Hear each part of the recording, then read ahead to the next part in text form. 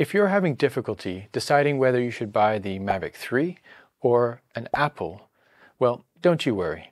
I just finished making a video with Kelly and Kai where we compare the most important features that you're looking for so that you can make an informed decision. Here's a short preview. Versatility. The Mavic 3, it can be used for quite a few things like movies, real estate, mapping, photography, video, hyperlapses, lots of cool stuff.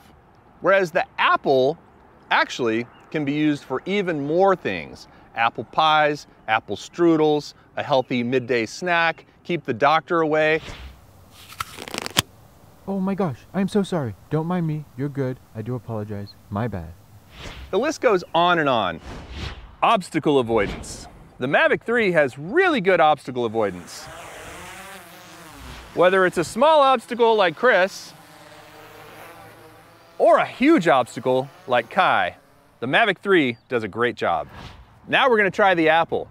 To help me with this test, I've got my pal, Kai here, to do the throw-in. Gladly. Do I really have to be the obstacle? Stop your whining, Chris. This is gonna be fun. Oh boy.